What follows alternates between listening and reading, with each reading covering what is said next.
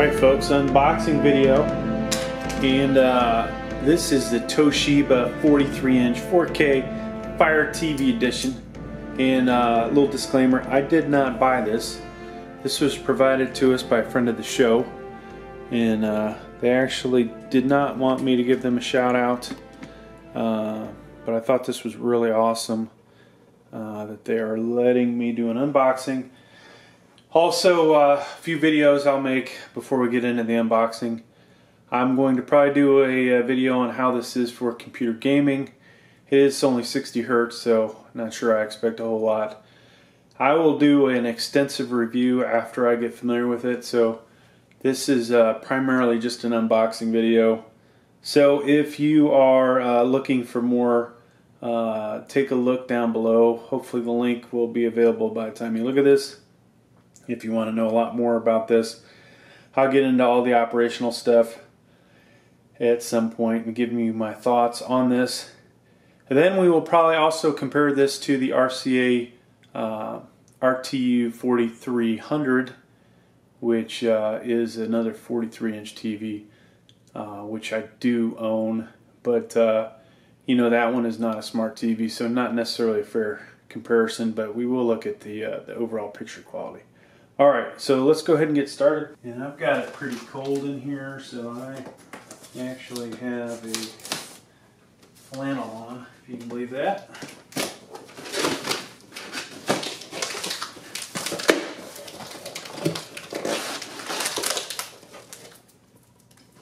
Your TV is fragile. Read this first. Alright, so carefully remove packing material. Use bag handles. Do not touch the screen. Alright, I'll probably fail there. So this is a Toshiba, which, you know, in the store I've looked at these, and I can't tell you that I was all that impressed with the quality of the picture. So hopefully I will be impressed. There is your remote. And just like a Roku remote, it's got some buttons for Netflix. This one has HBO and, ooh, PlayStation View. Nice. So that's surprising to see that, if this is really a Amazon Fire TV, because I don't believe I can even pull up PlayStation View on my Amazon. I know I can't pull up Voodoo, which is a bummer. But there you go, pretty simple remote. You've got, so those buttons, you've got a volume up and down, mute. This looks like it's probably a main menu button. Pause, play, fast forward, rewind, the ability to go up, down, left and right, and push in the center for OK. Home button. Looks like another menu, a return, microphone, and power off. And so that's that. Let me put that to the side. Hopefully we're done with the knife. Okay, so in the styrofoam, we have the bases, and they look to be, you know, just cheap plastic.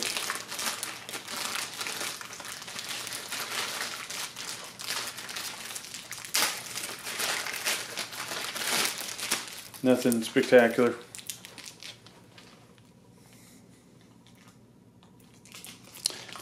Let me see a left and a right. So we will go ahead and rip these out because we're going to need them. Alright. Now the TV says don't touch the screen. And boom.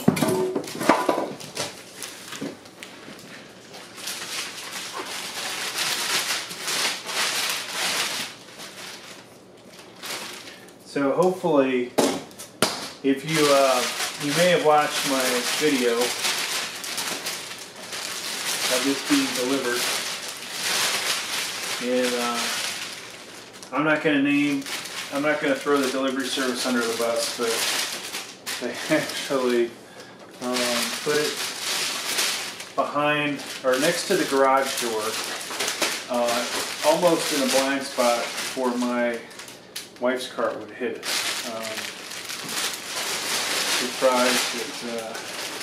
Surprised at that. Alright, so the screen, folks, looks to be okay, which is good because I gotta send this back eventually. Maybe we won't pause it. So in the bag you've got your instructions, you've got batteries, you've got your screws, that's about it.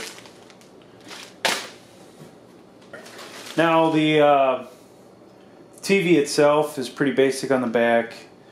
It's got USB, 3 HDMIs, USB, 3 HDMIs, optical out, not sure, looks like mini stereo right there, or the ability to audio out for headphones, so you can hook a headphone in there. Coaxial, then we've got Ethernet and RCA. I'll try to take some photos of that so you guys can see it. But, you know, pretty basic TV set. Alright, so we're going to go ahead and turn this TV on for the first time. And I have pretty familiar with 4K TVs and the Amazon product, so let's go ahead and just jump into it. Alright, so starts up Toshiba Fire TV edition. Now, from what I understand in my little bit of reading that I did about this, that this menu that's going to pop up here, even though, well, it might jump to a setup menu, we'll see here, but there is a Fire TV menu, I believe, that pops up every time, and there's a way to shut that off. So you don't always get that, so you can go right to your programming. So we're going to go ahead and set this up. I could hit store use, but let's do this. Alright, so we've got all these routers here. Ridiculous number. I'm going to type in my password and then we'll resume in a second. Alright, so after you type your password into the network, it should connect. Connection successful. And I will probably stream, well, of course we're going to do it downloading latest software. What a surprise. This is to be expected with any new TV, folks. I think every 4K TV or every smart TV I've ever bought, I've had to do this.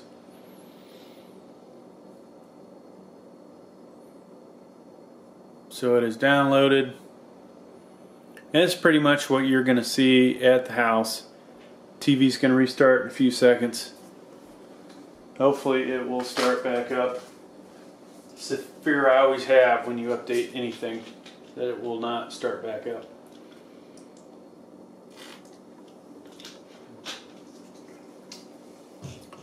So, I can't say that I'm a huge Amazon Fire fan. Alright, so we've restarted. Here we go. Updating. Please do not unplug the power cable during the update. So while that's doing that, you know, this TV is not super thin, which some may not like that. It looks to be at least 3 inches deep. So with today's TVs, that is, you know, not the best thing. Width-wise, a little over 38 inches. All this information, obviously, you can get from the website. Stands almost 24 inches off the ground. And just so you can see it, you've got about 1.5 inches of clearance underneath it. So what I like to do in my videos when I actually walk through these things,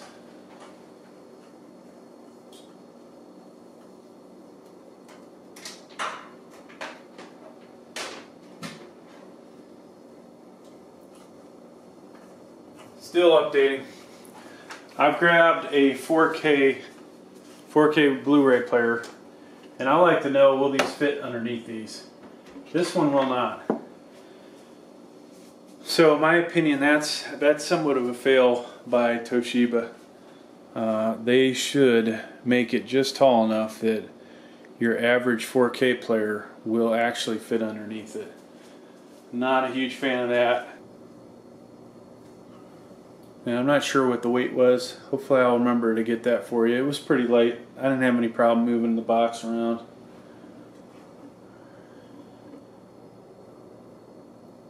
So if you're watching the video all through this, it's taken a good 10 minutes, I think, just to get to this point in the setup.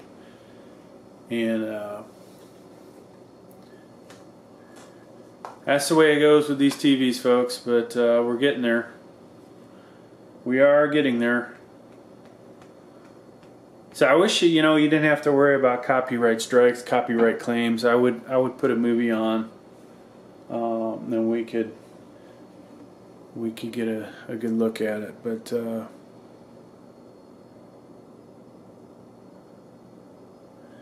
you see how long this thing takes just to get to this point. So what I'll do after we update it, we'll shut it off, we'll turn it back on, and that'll give you a good idea how long it takes to load up, so you can see that part.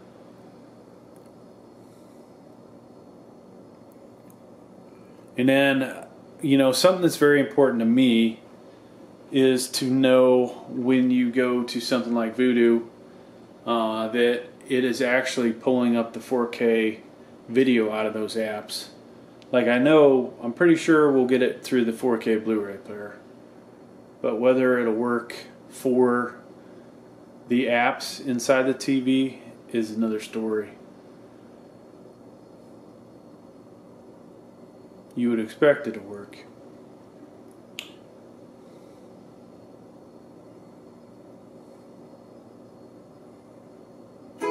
Welcome to your new TV. Fire TV Edition is a smart TV. Alright, so that's pretty obnoxiously loud.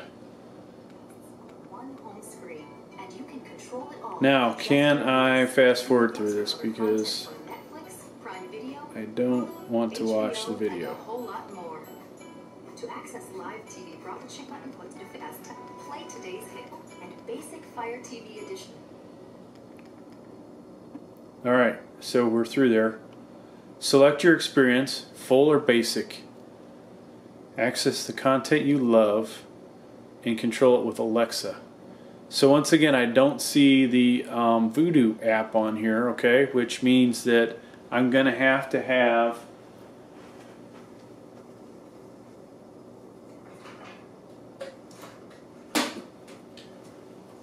hopefully I'll remember to edit that out. I'm going to have something like the Roku Ultimate, or this is actually a Roku Premier. Thought I had one of them's a Roku Ultimate. So that is kind of a bummer. Now, the fact Sony PlayStation View is in here, that's really nice.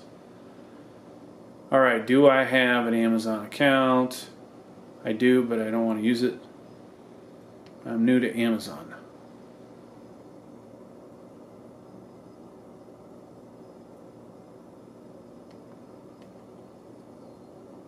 So this is kind of annoying. So I don't know if this is like when you buy those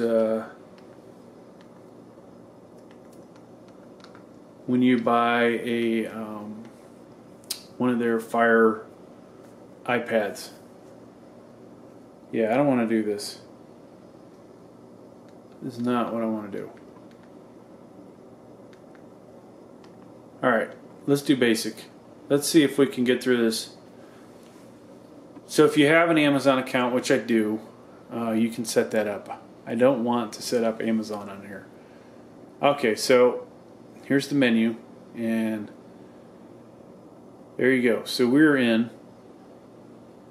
So you want to go to apps. You want to see the apps. Now, what do we have in here, folks?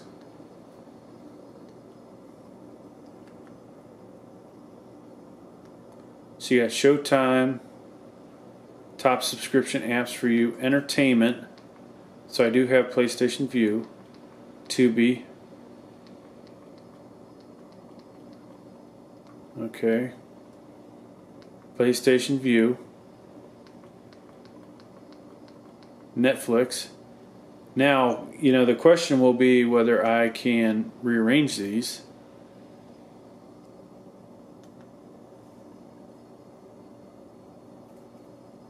And that is something that if this is like a Roku,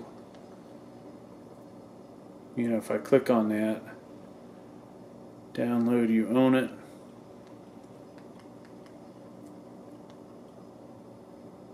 So Netflix isn't automatically in there, you have to download it.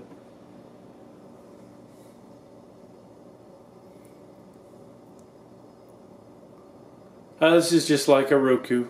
If you have a Roku, if you understand, certain apps you have to go and get to put on here.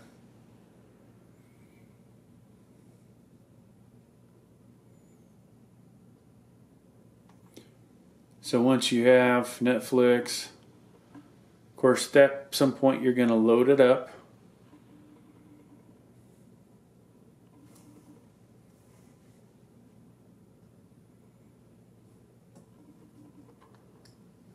Sign in.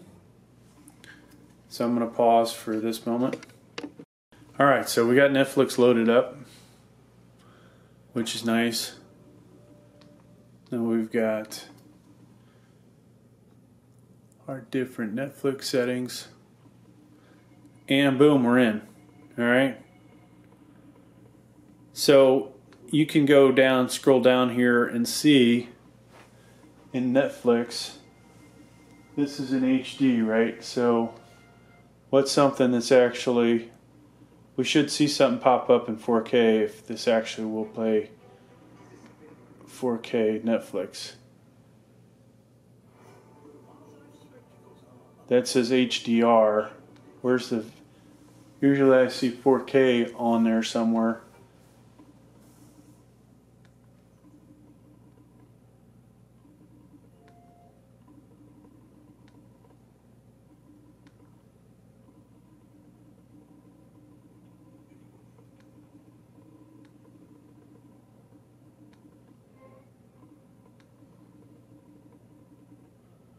So unlike when you watch this through the Roku, okay, here you go. So there is proof that the app will play something in 4K, which is what I wanted to show you. Alright, so that is good. Now let's go ahead and shut the TV off and see how long it takes to load back up. And that was actually, I don't know if it ever shut off. Now it's doing an update, folks. Doing an update. We're eventually going to get set up and enjoying our TV. The remote, okay, so the remote is being updated now. Do not press any buttons. We may take 1 or 2 minutes. So if you're watching this, go ahead and take a coffee break. I'm doing Diet Pepsi right now.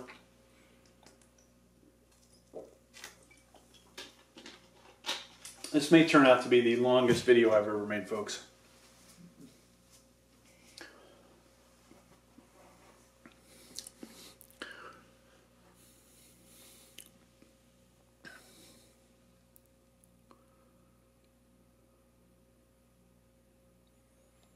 So I must say, I did not have this much pain when I set up my LG, my JVC. I'm trying to think of the other smart TV we have. This, the Sony. This is painful, folks. Alright, update complete. So, let me try that again. I'm going to shut it off. And I believe the TV actually does have a power off button. So that was pretty nice. It shut off pretty fast. On this side is a oddly, it looks like a button that you use it. You go to the left, it's power. You go to the right, it's input. Alright, let's see how fast this boots up. I'm talking computers here, folks, sorry. That is fast. Holy cow, that is the fastest TV I've ever seen. Alright, so I did not see Voodoo, which is negative. There's a nice screen for inputs. That's really quick to get to. Now the question I would have is if these are all HDCP 2.2 compliant. I would have to check that out with the 4K movie to verify that. If you have Amazon Prime, pretty quick to get into. It would be nice if I think you can rearrange some stuff, hopefully. So let's see what we can do, because I would love to rearrange the apps.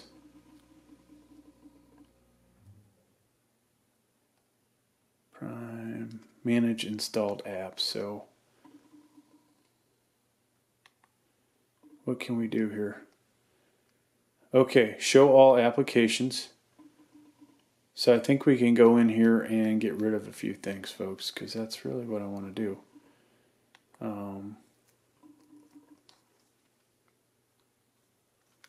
Alright, maybe that's not the way to do this. I don't want to use Alexa. Show all applications.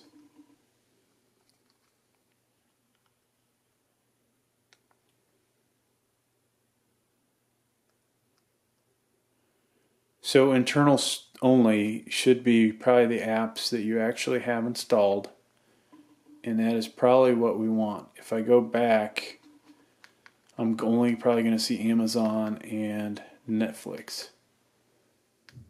So let's try and go back to it. No sir, not right.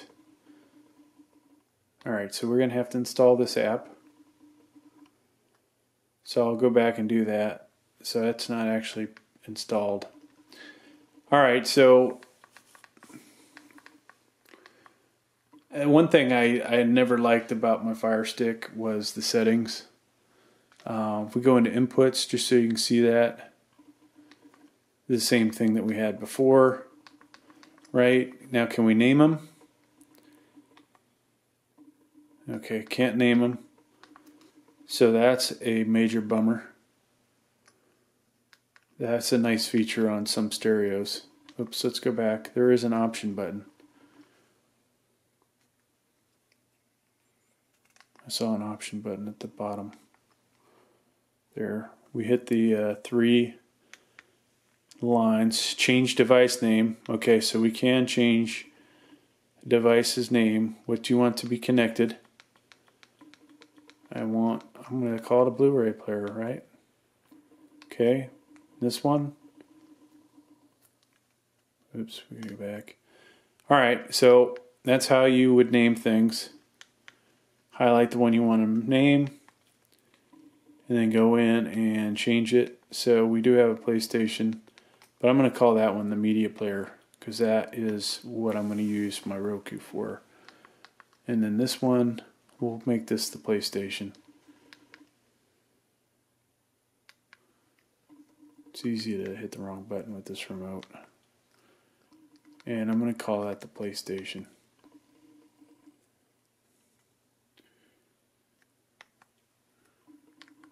I'm sorry. I'm going to change that.